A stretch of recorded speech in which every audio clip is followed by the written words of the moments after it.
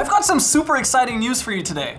Filmora just dropped a brand new update that makes finding suitable and visually stunning creative assets easier. Filmora now has an asset center. This section is your one-stop shop for all your creative assets, including top assets, trending assets, and even packs tailored for different categories like gaming, marketing, vlogging, and sports. Whether you're looking to add an extra flair to your projects or explore other options, it's all here. So let's dive right in. Usually when you'd be editing your video, you'd probably go to the titles tab to, let's say, look for a cool title. Maybe an effect in the effects tab as well. But finding similar styles is a bit tricky at times.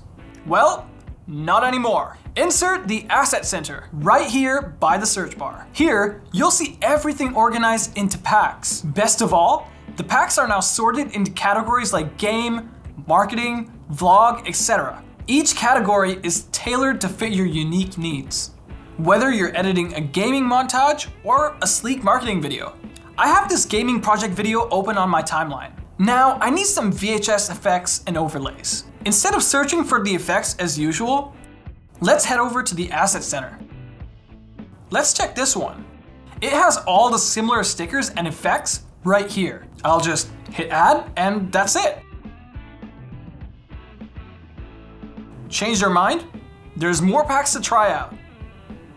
Let's check out assets for sports. This pack has titles, transitions, effects, and stickers all in the same style. Simply add them onto the clips that you want and make your adjustments. These elements can really make your videos look polished and stand out. It really saves a lot of time. Apart from that, you can still search using the search bar and the side panel as usual. And there you have it! The new Asset Center is a quality of life update in Filmora that brings all your favorite creative assets into one smart and organized place. It's designed to save you time and elevate your edits effortlessly. And that's all for this one. What kind of videos do you make?